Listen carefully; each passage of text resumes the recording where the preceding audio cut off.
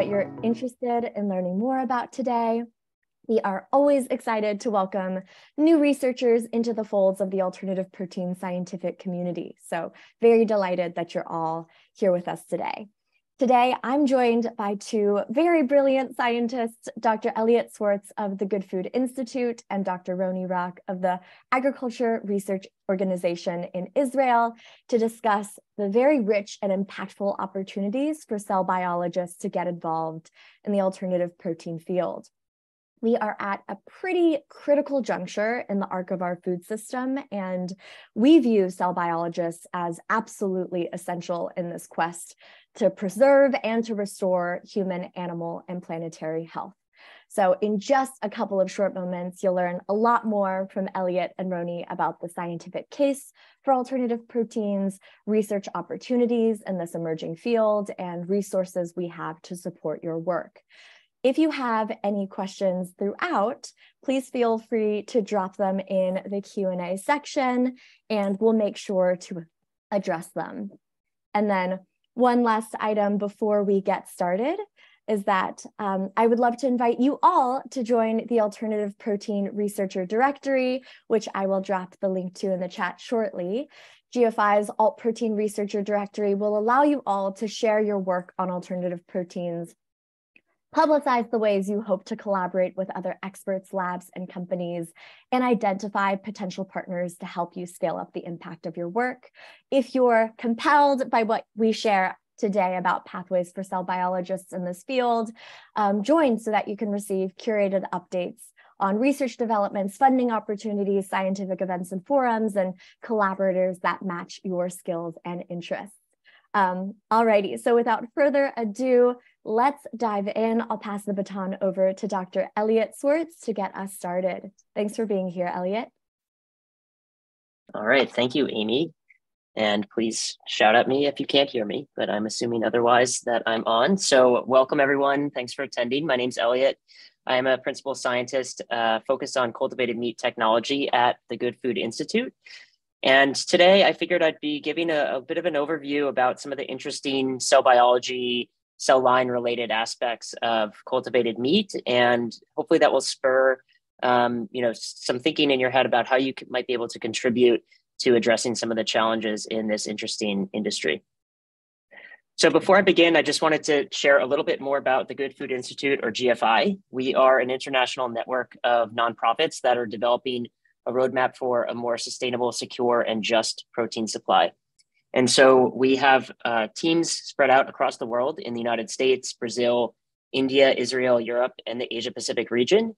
And all of our programmatic work happens under the same umbrella of trying to advance these alternative protein technologies in the marketplace and ensure their success. And so we're very critical in helping to ensure that there's really an innovation ecosystem in place that will drive these technologies forward so that they can have impact in the future.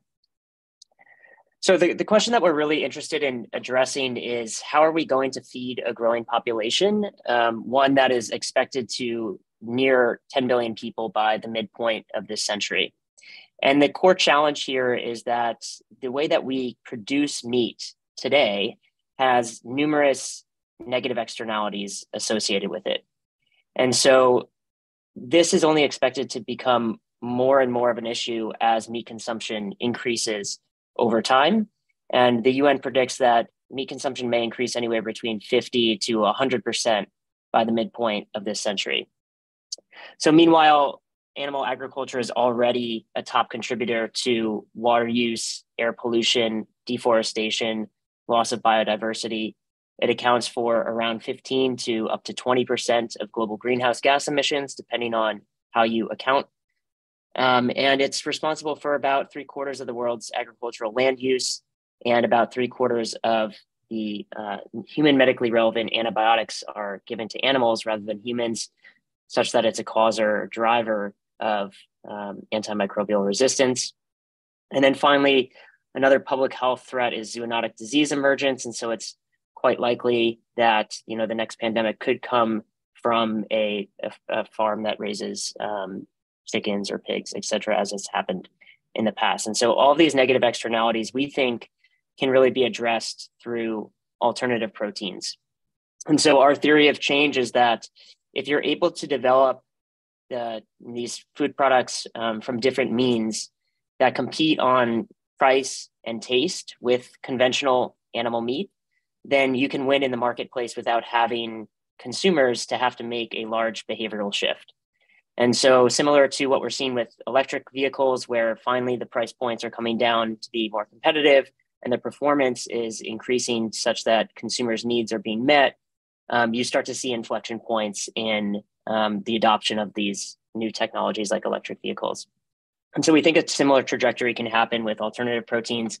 And we define alternative proteins by products that can be created from plants, derived from fermentation processes, or cultivated from actual animal cells, which is what we'll be talking about today.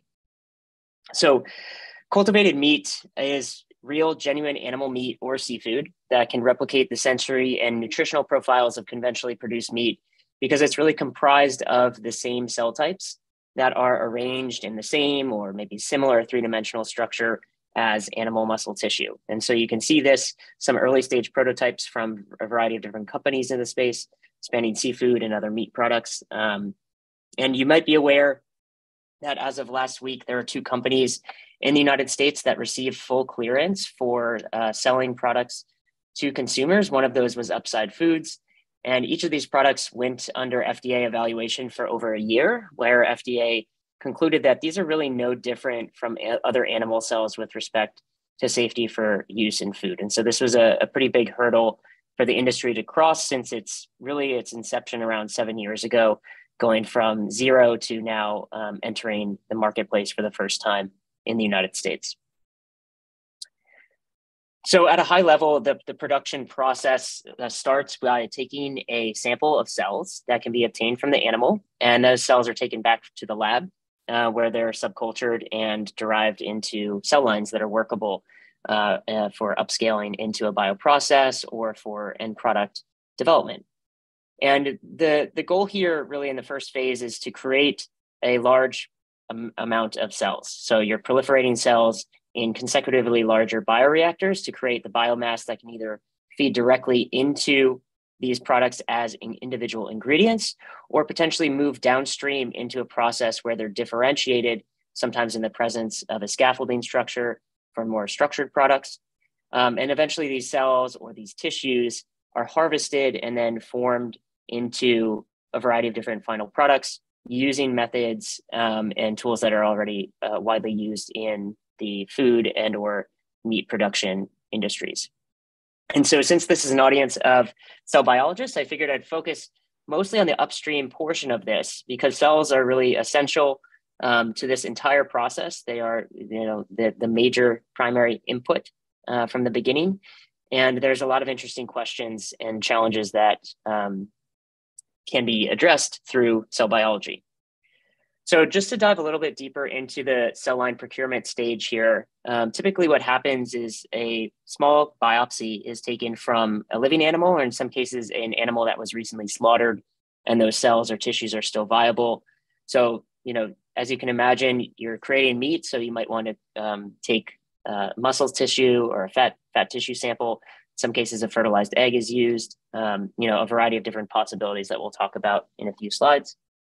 Those tissues can be taken back to the lab, broken down, and then sorted for the cell types of interest, and eventually developed into a cell line that can propagate in culture. Or in some cases, some companies are actually using sort of primary cells where they're rebiopsying from an animal repeatedly and growing those cells up in independent batches. But nevertheless, you want to do some form of characterization for these cells to ensure that they're going to perform well in your process. So looking at things like growth rates, metabolism, different types of omics analyses are quite typical in the R&D process upstream in these companies and in labs. And then finally, these cells are banked in master and working cell banks that look quite similar to what you see in other animal cell biomanufacturing industries like biologics or vaccines. And so one of the interesting questions with cell line procurement is that really the health of the animal is an important downstream indicator of safety. And so one of the most important things you can do upstream from a quality control and quality assurance process is to ensure that you're obtaining cells from a healthy animal. And one of the other interesting questions that the industry, I think, is now starting to breach relates to, whether this animal was living and slaughtered and what downstream implications does that have on certain religious certifications for the end product. So we actually surveyed around 40 different companies last year that responded around all these questions related to cell lines. And we published this report just a few weeks ago. And so I'll share some of that data throughout the next couple of slides. But you can see that companies in the industry right now, about half of them acquire cells from recently slaughtered animals, although I think the desire is to shift to acquiring them from live animals so that slaughter isn't involved in the process. But sometimes it's hard to get your hands on, biopsying tissues from living animals. It's easier to partner with a slaughterhouse or abattoir. However, this is also important for things like halal certification, where slaughter is basically involved in the process from the get-go. And so many companies have a strong preference for these cell lines complying with halal certification, especially dependent on where they sit regionally or geographically. So that's an interesting question that is being, I think, asked in the industry. Same thing with kosher certification. How does this work with respect to cell lines and other media inputs? So you might be asking, what cell lines or cell types do companies and researchers use in this field? And it's essentially any type of cell that can differentiate into the components of meat. And so, you typically want to create muscle tissue, fat tissue, connective tissues. And there are a variety of different adult stem cells or even pluripotent stem cell types that companies are exploring for this use. And so you can see the breakdown here. There's really no majority for the selection of cell types that are being used in this industry. We really haven't seen any consolidation yet because there's just so many different approaches being taken, and pros and cons of each, from, starting from an adult stem cell versus an embryonic or pluripotent stem cell.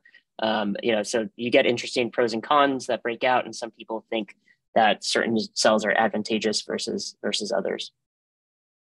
When you ask companies what tissue types they're creating, it's perhaps unsurprising that most of them respond that they are interested in creating skeletal muscle, fat, and also fibroblasts or connective tissues.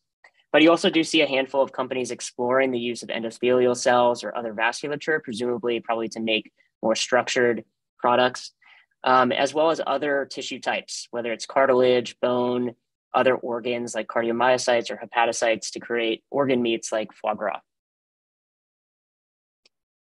So one of the interesting questions, from an R&D perspective is, what are the desired attributes that we want for a cultivated meat process, a cost-effective one? And we ask companies, what sort of characteristics would you look for in a cell line? And you can see that companies are really interested in high proliferation rates with low doubling times. This is sort of self-explanatory. It can speed up your R&D process as well as have cost implications, especially at scale. You want genomic stability across multiple generations, important from a regulatory perspective and a reproducibility point of view. Immortalization, which we'll talk about. So cells that, sort of divide indefinitely, usually easier to work with or bank over time. One of the other interesting areas is that, a lot of these cells like muscle cells or fibroblast cells are typically adherent. And so they need a surface to grow on. But this usually isn't, compatible with how we think about scaling up animal cell cultures, which are typically done in suspension. And so transitioning these cell lines to adapt them to suspension culture is often a challenge that many companies face early on. Similarly, differentiation, obviously important. Metabolic efficiency, I think, is actually underrated here. I would put it near the top of my priority list to think about from a cost and environmental impact perspective. And then other things that are related to the sort of process, especially when you get to scale, shear stress, as well as the buildup or limitation of metabolic byproducts like ammonia become increasingly important as you try to grow large quantities of cells.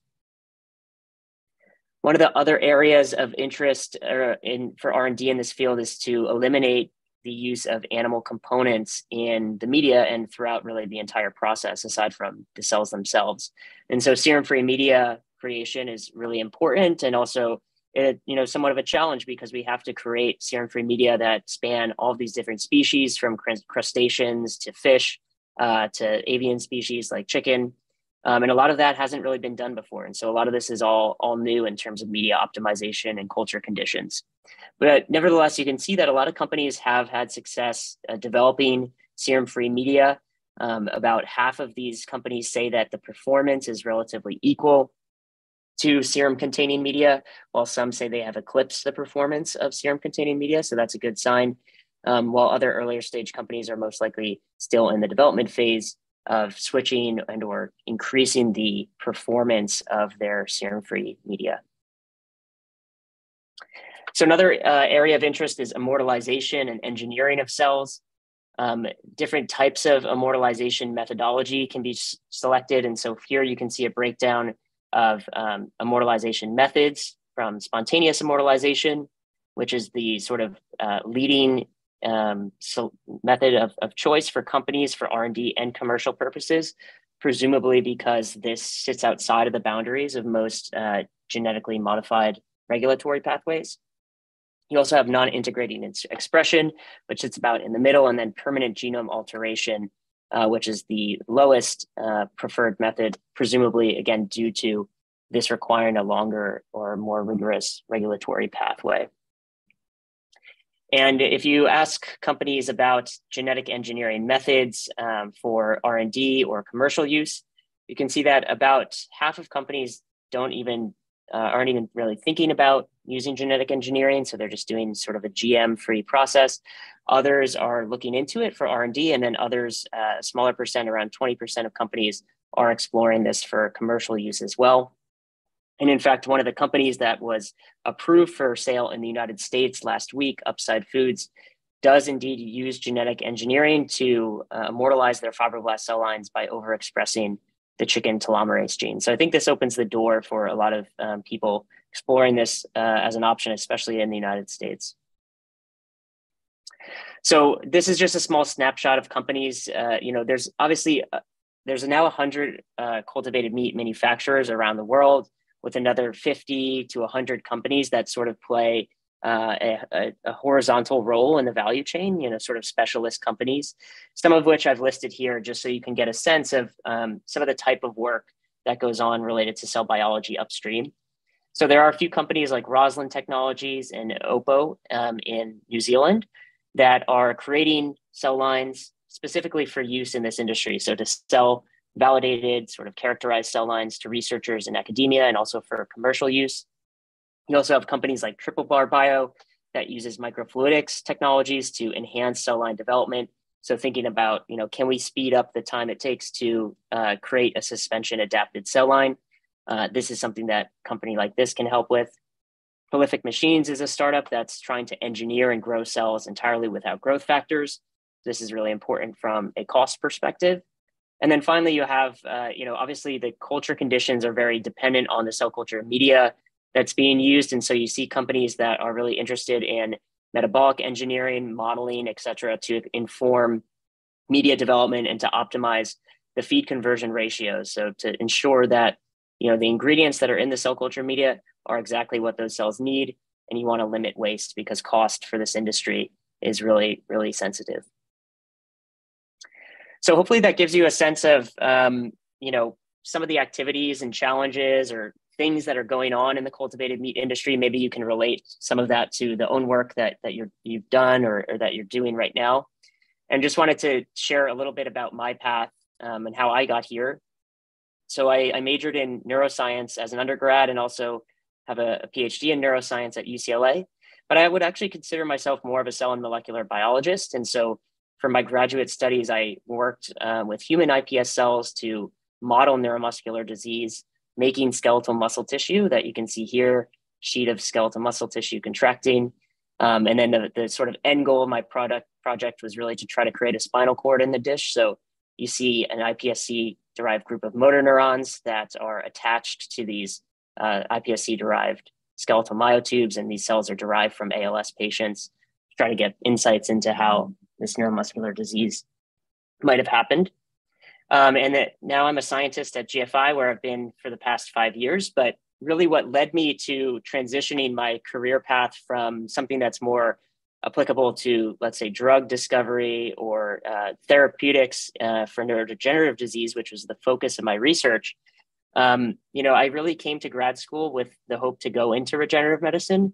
But throughout my time there, I became more and more concerned and interested in addressing climate change, which I viewed as probably the biggest issue of my lifetime. I learned about cultivated meat back in 2015 or so when some of the first companies were being formed. But back then there wasn't a lot of information. And so I actually wrote a blog post online, and a lot of people found that. I started getting cold calls from investors. People found it useful. And so that really convinced me to, I think, really kickstart a career in this field while it was still young, so I could sort of grow with it. I found out about GFI around that same time. It was founded in about 2016, 2017, our organization. And then finally, when I joined GFI, I became vegetarian, so I could sort of completely walk the walk if I was going to be out here telling everyone to reduce meat consumption and coming up with ways to solve this challenge. And so there's this term ikigai in Japanese that sort of unites all these different things around your passion, your profession, your vocation and mission, and being able to marry these under one umbrella. And for me, I think that's sort of the cultivated meat field, because it addresses really important things about what the world needs and what I care about from a mission perspective with respect to animal welfare, climate change, human health issues, food insecurity. There's also really challenging scientific questions. So this is certainly by no means easy to do this, and I think it's going to take a lot of time. But obviously I can leverage sort of my training as a cell biologist to get into the field from the beginning. And also you can get paid for it, obviously. So I have a job, and hopefully you guys might consider a job as well in this industry. There's more and more opportunities every day. So thank you for your attention. And I think I will pass it to Roni now. Hi, everyone. So I'm really excited to be here. I'm talking from Israel, so it's late evening now. And I want to say first, very thank you for hosting me. And I want to say a lot of thanks for the GFI, also for organizing and get me into this event, and also for the huge support in my research. And I'm a new researcher at the Volcani Institute, the agriculture research organization in Israel, and my lab is working on cultured meat. So this is the first lab in Israel that studied cultured meats, and this is the whole purpose of my lab. I want to tell you a bit about my academic journey, because it wasn't trivial, and it was very surprising for me to get to the cultured meat field. So I did my PhD in Tel Aviv University, where I studied cancer and designed novel drug inhibitor for cancer. The first postdoc I did on a very, very different subject was linking tRNA expression to longevity, studying it on C. elegans in Oded Rehavi's lab. And my second postdoc was dealt with also translation and tRNA expression, but here I a bit combined the previous two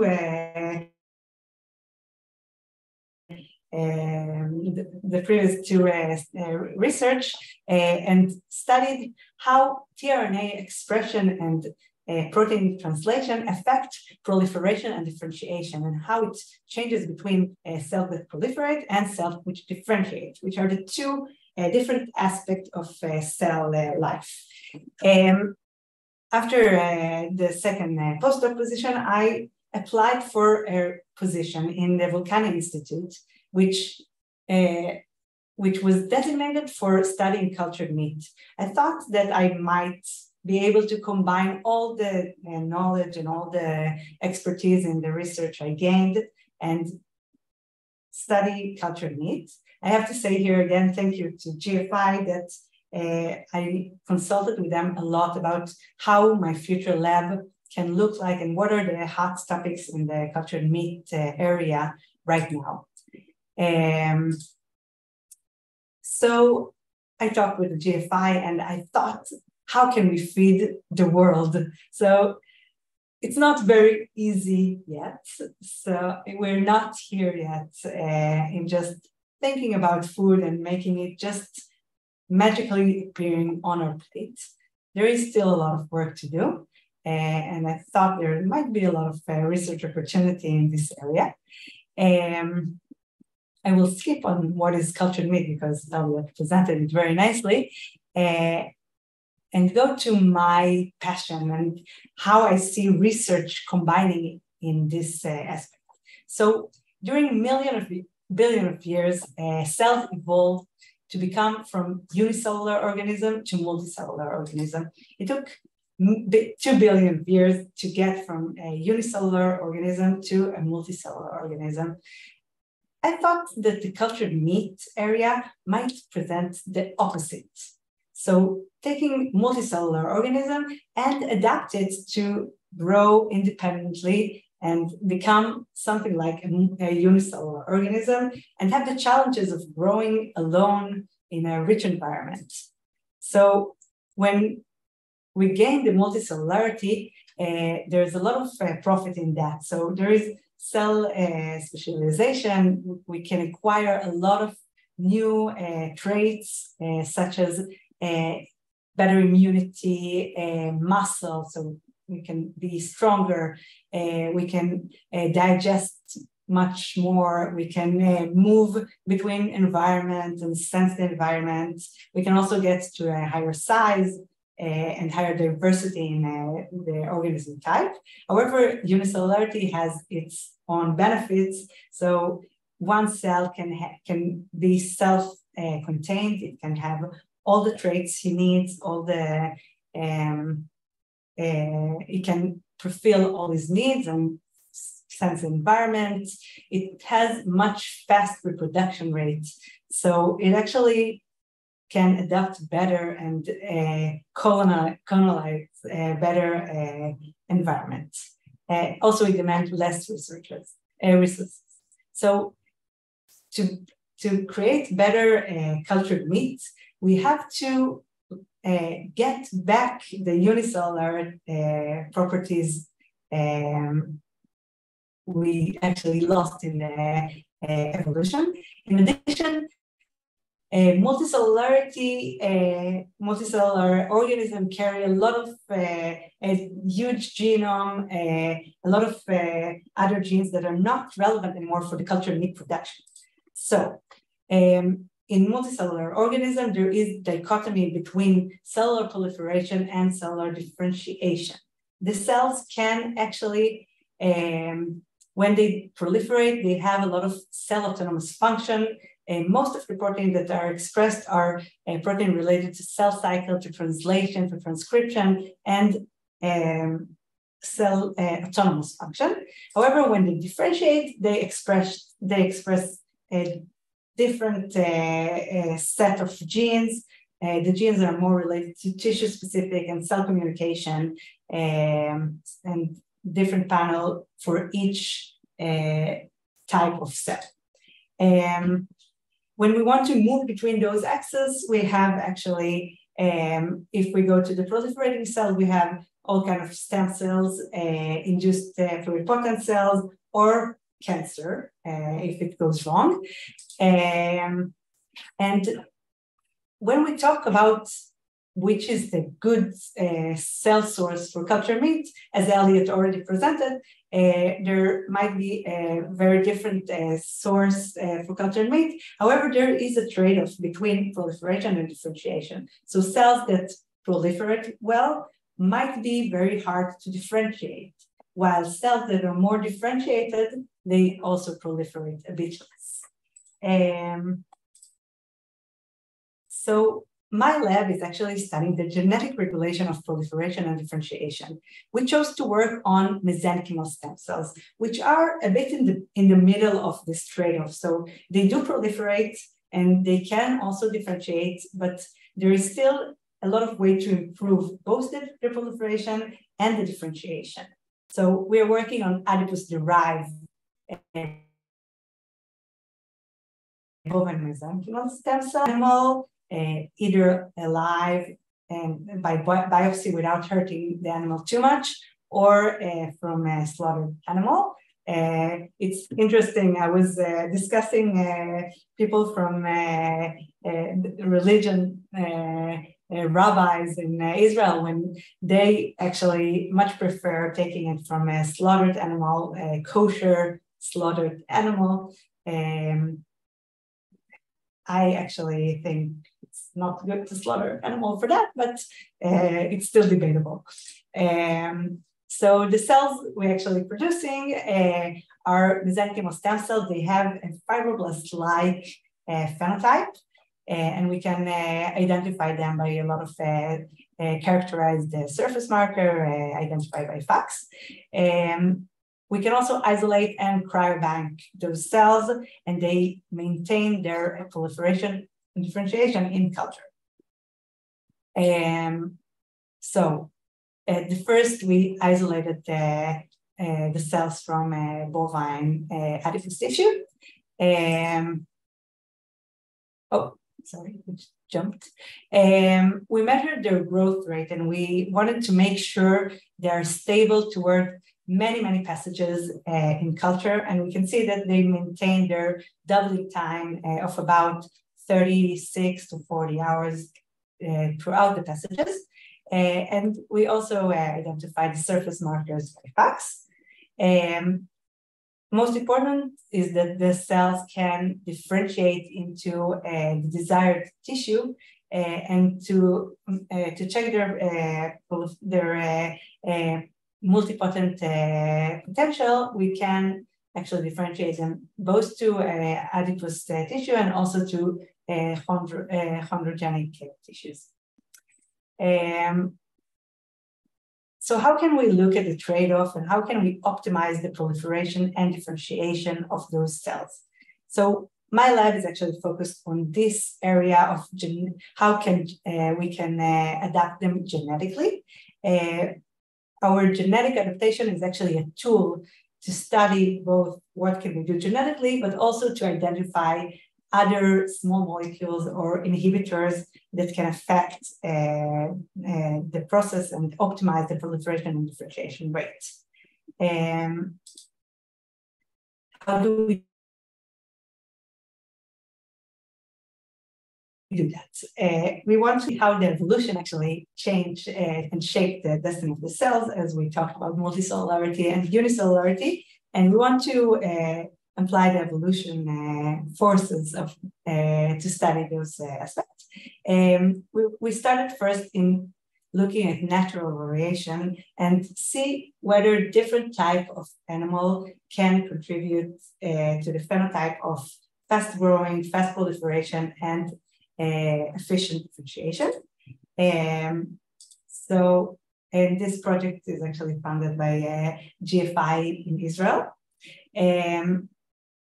The other way for us to study these aspects are using genetic editing variation. So for this purpose, we created a whole genome library of CRISPR knockouts and introduced them to the mesenchymal stem cells.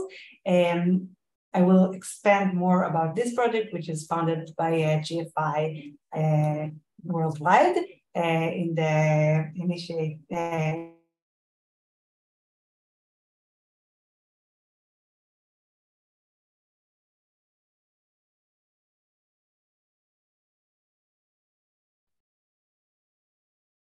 All right, it looks like Roni's internet may have cut out. Hey, Roni. Hi. We are experiencing just intermittent Wi-Fi blips, I think, on your end. So you just froze for about 30 seconds, but it's possible if you turn off your camera it might work a little bit better and we'll get a steady stream of audio. Yeah, okay. So I'm stopping the video. Do you hear me better now? Perfect. Okay. Thanks, Roni. So I'm starting from this slide again. Okay. So to study the genetic basics of proliferation and differentiation, we wanted to apply the evolution forces on those cells and to study how the evolution actually might affect those processes. So first we used natural variation of animals. So we can use different type of bovine that was selected to be efficient in meat production or in milk yield. So they have different natural variation, and we can see how those natural variation affect proliferation and differentiation of the mesenchymal stem cells. This project is funded by the GFI Israel. The second project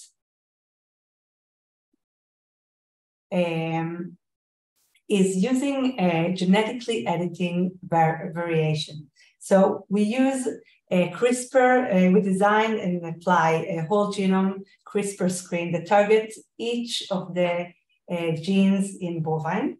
And we can use artificial selection to mimic evolution forces to select for phenotypes that are more adjusted to the cultured meat industry.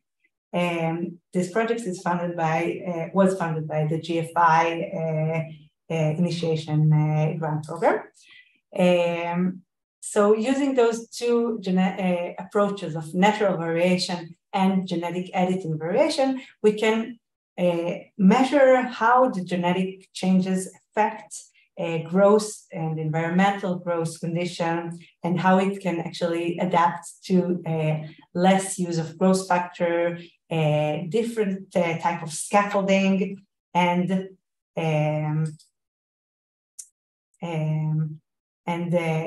all other processes related to cultured meat production. So I want to expand a bit more about the CRISPR knockout genetic variation. So we identify how can we select for genes that might affect the proliferation rate or differentiation rate. We analyze the DepMap database, which have CRISPR screen data of over 1,000 cell types. And we can identify which genes are actually has the best effect on cell growth. So each gene gets a score based on how it affected the growth of all of each individual cell type. And we can see that the different genes get the highest score. It means that when they are knocked out, the cells that had this knockout actually proliferate much better. We selected a specific gene for a proof of concept. We focused on the P10 gene. Yeah, okay. And when we knocked out P10 in a bovine mesenchymal cell, we actually saw an increase of 20% in growth rate. 20% is maybe sound a bit not a lot, but when we calculate cell growing to 30 days, we can see that the number of double change from 23 to 29 cell doubling. And when we calculate the weight arising from this cell growth, we can see that we increased the number from 10 kilogram to 600 kilogram just by increasing the cell growth by 20%. And next we applied the whole genome CRISPR screen to identify more candidates and to actually characterize the genetic background of the cells and to see which genetic pathway can influence those cells.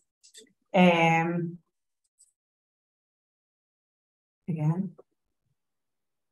Okay, so the first step was to generate CRISPR Cas9 expressing cells. And we were able to do that in bovine mesenchymal stem cells. It wasn't very easy to calibrate the viral transfection of the cells, but we were able to do that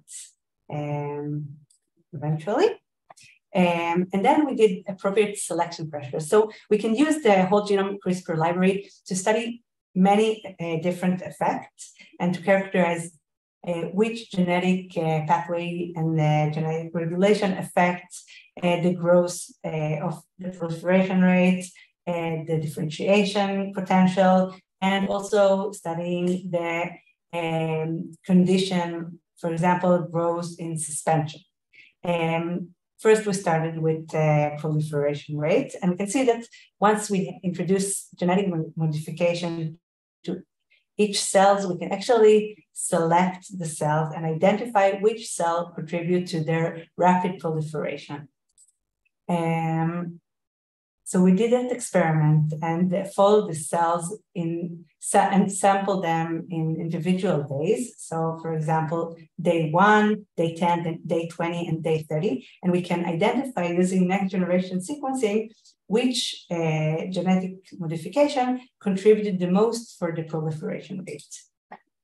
When analyzing the data, we can see that several genes increase in their abundance in the population during time. For example, this gene, which is not a new gene, it's P53.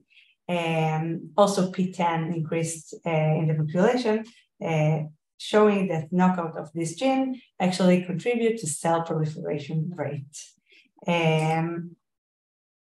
In addition, when looking at the library of the genetic modification, we can see that over time, the proliferation rate increases and doubling time decreases. And also, just looking at the population, we can see that there is an increase in cell adaptation to the medium. I will stop here. So this is my lab. I want to say thank you to all my students and thank you all so much for hosting me. I hope the internet didn't fall too much. No, that was fantastic. Thank you so much, Dr. Roni Rak, for a fabulous presentation, and also to Dr. Elliot Swartz for your presentation as well. All of you in the audience, if you haven't had the chance to do this already, please do add any questions that you have for our speakers today in the Q&A section of your Zoom bar, and we will get to them shortly. In the meantime, I have a few calls to action for those of you who are interested in cultivated meat, interested in continuing to explore your career as a researcher in this field. The first is to join us at gfi.org/researchers and join the Alternative Protein Researcher Directory. Again, this global researcher directory will allow you to share your research, publicize ways you hope to collaborate with other experts, labs, or companies, and identify other collaborators and potential partners to help you scale your work. You'll also receive a bi-monthly newsletter. Thank you. Next slide. We also invite all of you to explore key research opportunities at gfi.org/solutions. So as is abundantly clear from hearing about some of Roni's research and about some of the opportunities that Elliot outlined, there are so many opportunities and unanswered questions when it comes to cultivated meat science that we need your brains for. So if you are interested in kind of exploring a high impact career, curious about what research bottlenecks exist, this is the right place to go for you. And then lastly, I also invite all of you to generally check out on the next slide, the many open access resources we have for researchers at gfi.org/science, including the Alternative Protein Literature Library, our State of the Industry reports. We have a research grants program with our RFP launching very soon, later next month, and some deep dives into the science of plant-based cultivated meat and fermentation. So again, those of you who have questions, feel free to drop them into the Q&A section of our chat here, and we will get to them shortly. But thank you all for your participation. Alrighty, so I do see here a question from one of the members of the audience, wondering, I think this is a question for Elliot, if you can speak a little bit more about the use of iPSCs for cultivated meat and maybe focus particularly on the regulatory landscape and any hurdles you might anticipate. Sure. Yeah, so it's an interesting question and one that has come up quite a bit for people that are familiar with pluripotent stem cells. So I'd say, as you saw in the survey data, there are companies that are using iPSCs. And, as Roni discussed, the advantage here is that, they proliferate quite quickly. Generally culture conditions are defined, although they have to be tweaked, depending on the species that you might be working with. We've never really generated iPSCs from a variety of different like crustaceans or seafood related cell lines, for instance. So that's an interesting challenge that some researchers are having. But the challenge is getting them to differentiate into the cell types that you want. And so a lot of companies, in addition to how it relates to regulatory is twofold. So one is in the actual method of generating the pluripotent stem cells. So this is not like an easy black and white answer. I think it really depends on where you are in the world. So for instance, Europe might classify like even the use of, let's say, an mRNA to transform your cells would qualify as a genetically modified thing. So any sort of like nucleic acid that enters the cell might trigger GMO regulation in Europe. But that's not how we understand it to occur in the United States and in some other places in the world. So you can use things like Sendai virus or other non-integrating viruses or methodologies to generate your iPSC. So that's generally the approach that companies will take. And then from a differentiation standpoint, you see a lot of engineering there as well. So, overexpression of MyoD or some other master regulator for those cell types of interest, whether it's fat or muscle, those can really control the differentiation process into what you want to do. But of course, then you're using in most cases, a genetically engineered construct within those cells. So it's a challenge from a regulatory perspective. Thanks, Elliot. My next question for Elliot and Roni both, and this is kind of admittedly a big question, is, it's very clear that we're at this exciting time to be entering the alternative protein field because there seem to be dozens of opportunities cropping up on the daily, but it's also maybe a lightly nerve-wracking time to be exploring careers in this field because cultivated meat and alternative proteins center on emerging technologies that don't have well-defined career pathways like there are for more conventional and well-understood paths like biopharma.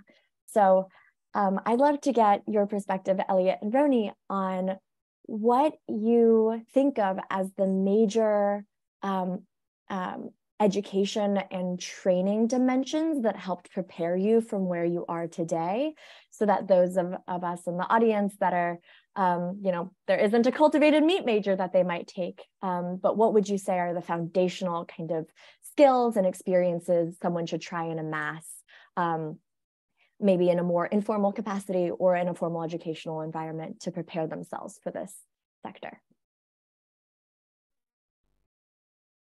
So again. Yeah, Roni, do you want to start us out? Oh, my internet is so unstable. I'm so sorry. Do you hear me? Yes, you sound great. So I wanted to say first that from a scientific point of view, the cultured meat is very unexplored and it's fascinating. The thing that attracted me most to the cultured meat area was looking at it as kind of new organism that emerged to the world. And I think it's a new organism that is going to feed the entire world population, in my perspective. And it's not researched enough. So there's so many opportunities how to use the cultured meat as a research tool and to study what is going on with this new organism. So this is what actually attracted me as a scientist to the cultured meat area. Of course, that since it's not yet very advanced, so we also need to contribute it to become the world feeding opportunity. So that's my point of view for that. Yeah, I mean, I'd say one thing I didn't mention is that I'd say, cultivated meat is like one of the most interdisciplinary fields that I can actually imagine. You have upstream, you have cell biology, you have people that are, working in chemistry and biochemistry related to media inputs. You have engineers, bioprocess engineers, mechanical engineers, chemical engineers coming together to help scale the process up. You have food scientists, coming in at the end stage, and you have a blend of all this sort of different disciplines coming together. And you really need success in all of these areas to meet the cost requirements that we're going to need to commercialize these products. And on top of that, you are intersecting and getting more, in tune with, environmental sciences, or how these issues intersect all these other global challenges.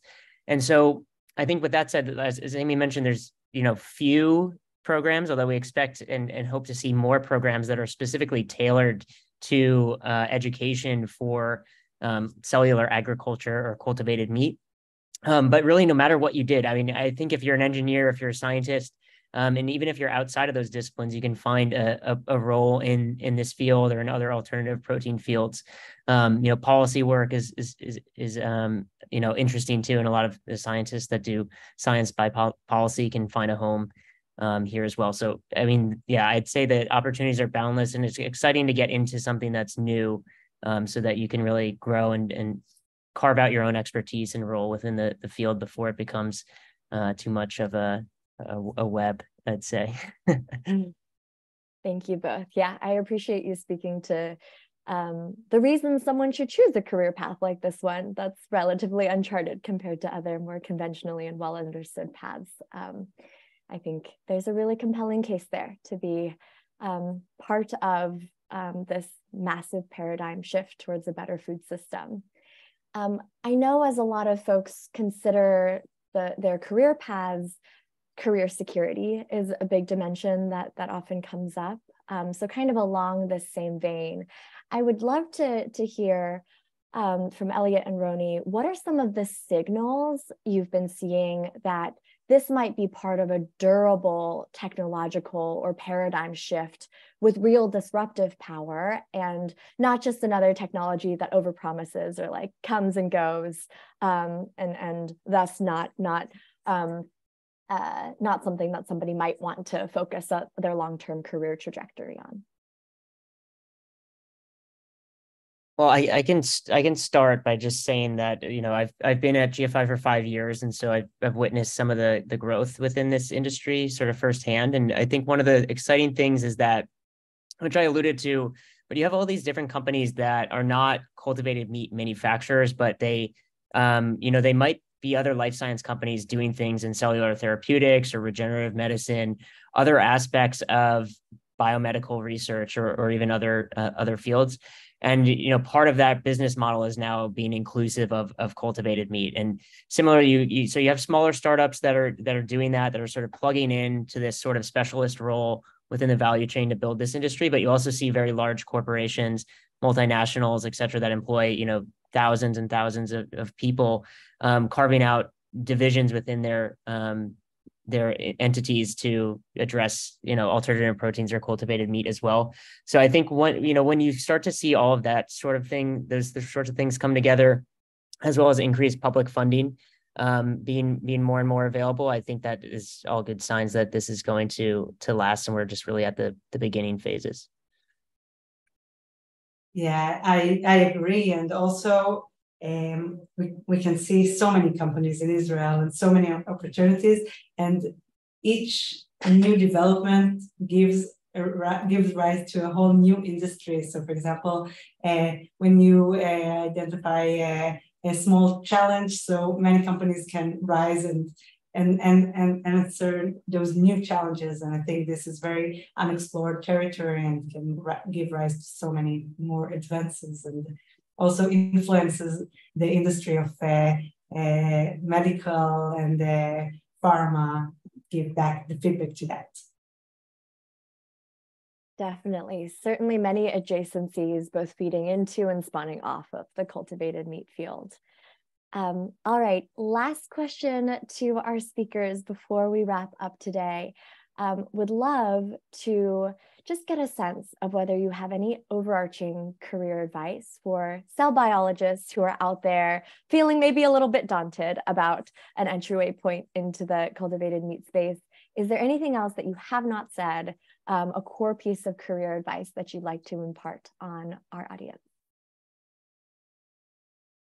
I would advise them to talk with you guys and see the opportunities you're opening. And I know that GFI was very, very supportive in my transition to the cultured meat industry. So I want to say thanks and just be open to that. I don't know. From my perspective, I think, you know, a lot of people think about job security or money or something like that when they're thinking about career selection or pathways, whether it's academia or industry. You know, you're in grad school and you're trying to figure that out. But I don't think enough people think about like what's going to provide them really the most joy in their work. And so if you can align your passion, like what you care about, with what you actually do for work, you're going to be much happier no matter where you land up. And so I think with cultivated meat, it intersects all these different things that a lot of people care about. So hopefully you can identify with one of those and align your career to address that. And I think you'll end up being quite happy with that decision.